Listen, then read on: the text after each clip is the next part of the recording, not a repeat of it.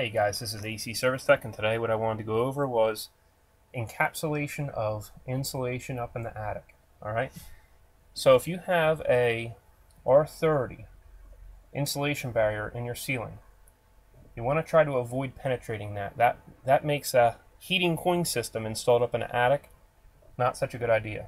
Not only for the insulation value of, like say, a R8 insulation going over a duct in the attic, but the other problem is what happens in heating mode.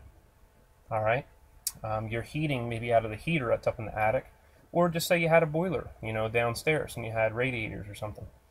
So anyway, the heat comes up through your R-30 insulation barrier, all right, and then it just goes right into your ductwork and radiates through your R8, right? Heat rises, right?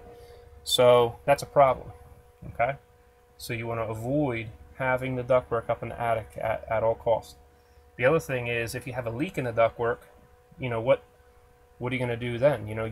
Your leak in the ductwork is actually leaking up inside your attic versus in the conditioned area. If you had all your ductwork, say, up in the drop ceiling inside the house, and everything was sheetrocked and sealed before you put the ductwork in, and then you drop the ceiling below that, and then put your ducts in, then you have an air leak in your house, if there was an air leak. Now, you should not have any air leaks anyway, because you're using duct mastic and sealing all that stuff, really tight. But I'm just saying, I'm just throwing hypotheticals out there.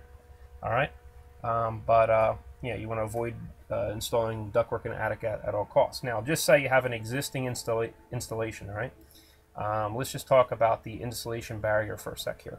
So in this case right here, all right, you actually have R-60 right now. All right, this attic has trusses, so there's no real choice for trying to do insulation encapsulation.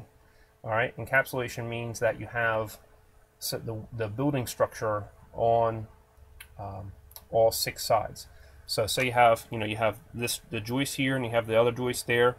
Underneath you have the sheetrock. Okay, all right, and then on the ends where the softening is, you have another 2x, stopping it, your rim board, and then you have another one on the other side, and then you have plywood on top. Well, you have no choice of putting plywood on top on this type of a house where you have trusses. So you have to just try to double up on the insulation, or try to put some type of vapor barrier, but something that can breathe. All right. In this case, the insulation was actually put in the attic the opposite direction, okay, in which it was before. The original direction is this way, and so the top R-30 is put in this direction. And then you can also double up on your insulation on the ductwork, which, if you see back there, the installer put R8 over top of the existing R8, and then put the R-30 that's running this way on top of it, and kind of like sealed it all up. All right. So that's something that you can do, but when given the choice and you have the option, say you have 2x12s up in the attic, it's actually better to put plywood down on top of that, or some type of an insulation board on top of that. All right, and that encapsulates, and I tell you what, that really makes a big difference. I would rather go that way than even adding insulation on top. Number one, I mean, obviously you have better storage up in the attic, but it really increases that, what you might consider the R value, up in the attic, just by encapsulation, because that heat is no longer touching the actual insulation.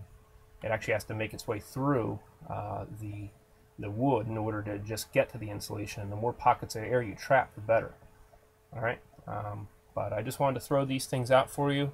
If you have the option of being able to encapsulate the insulation, it makes a big difference. All right, even if you're planning on not going up there and you're just putting Lawan down or something, in order to encapsulate that insulation, that's great.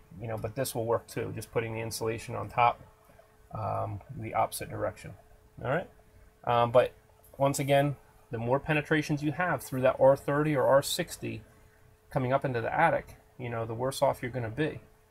All right, so you would just want to think about these things when you're doing alterations to your building site. So anything you can do is a benefit to the building structure. So it's not always about changing the size of the HVAC system. Sometimes you want to change the building structure a little bit, and you get rebates for that too, potentially, depending on your state and everything. But all right, hope you enjoyed yourself. We'll see you next time at AC Service Tech channel.